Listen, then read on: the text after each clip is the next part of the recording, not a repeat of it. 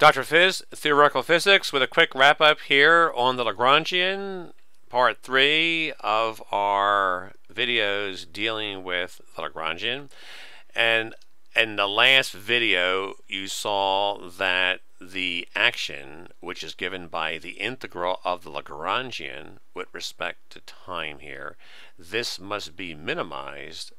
And when that is minimized, we win a game that we set up in section 1. But also, you get Newton's laws. So here, the Lagrangian is given by the difference, the kinetic energy minus the potential energy, and by minimizing this integral, we get Newton's second law.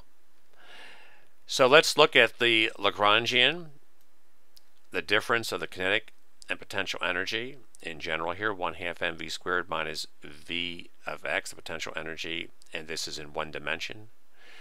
We want to see how we can write Newton's law in terms of derivatives of this L thing. So let's do that. The force is minus the derivative of v with respect to x, and there's no x dependence here, so if you simply take the partial of L with respect to x, you will get what we need. That is the force. For the acceleration, watch this trick.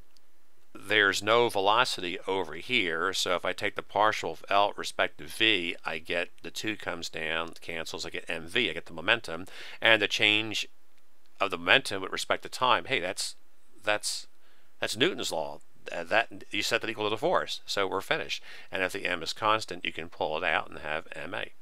So this is a way to write Newton's law in terms of derivatives with the Lagrangian. You set these two equal, so it's the partial of L with respect to x is going to equal d dt of the partial of L with respect to v. The partial of L with respect to x is equal to d dt, the partial of L with respect to v. And this is the force, and this is the mass times acceleration over in here. That's neat. What's profound about Lagrangian is that with the Lagrangian, you see a very sophisticated way to look at the physics in terms of a principle of least action. And that's very profound when physics can be expressed in such an elegant fashion. Here is Newton's notation for the derivative. The x dot is the velocity, and so sometimes you see it written like this. These are also referred to as the Euler-Lagrange equation, and when you have more than one variable, you have the Euler-Lagrange equation. So you have x, y, and z, and these can be generalized to curvilinear coordinates, where your coordinate system may be more convenient to be polar coordinates, or in 3 dimensions, cylindrical or spherical.